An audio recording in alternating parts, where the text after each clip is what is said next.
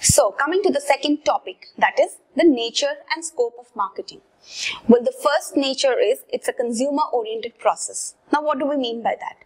It means that consumers are the ones whom we are trying to satisfy at the end of our entire marketing process. The whole marketing process is undertaken to satisfy human wants. Hence, we are focusing and our entire orientation is only towards the consumer. The second one being C2C, that is, it starts with the consumer and it ends with the consumer. So what we're trying to say over here is marketing starts even before the production process. It starts with understanding what does the consumer really want. That is undertaking certain basic research, understanding the consumer's wants, desire, their preferences, their taste, and accordingly on the same basis having the production process on the basis of the information gathered from the consumer. So production is directly based on the information gathered from the consumer, and then in the sense it ends with the consumer because we need to provide the same goods and services which are produced to the consumer and make sure that they are satisfied with our goods and services. The third being, it is the guiding element of business.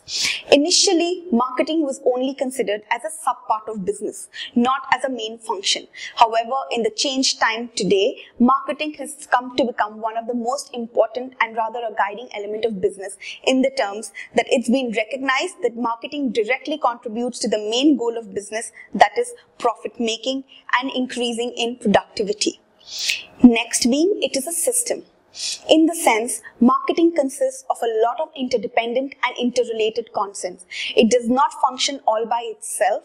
It is a combination of various other functions and processes and works as a system by itself, and it is a dynamic process. The next being goal-oriented process. Like every other function, even marketing has an end goal to itself, which is profitability, but with the ends of reaching it through consumer satisfaction. Marketing focuses solely and wholly on the consumer. As already said, marketing starts with consumer and ends with consumer. What we're trying to say over here is this, that marketing aims at satisfying the consumer wants and hence leading to profitability and productivity for the organization. The next being, it is a process of exchange.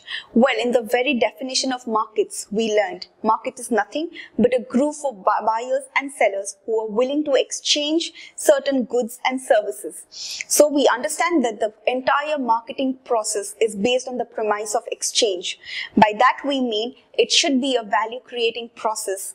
At the end of the exchange, both the parties involved should be in a better off position than what they were when they started off with the exchange process. And finally, it's saying it is a process. Well, it consists of various sub-functions which are interrelated and interdependent. It does not function by itself in isolation. It comes with the pricing function, the conception function, the distribution, the promotion, and the other piece which we shall discuss in the future sessions.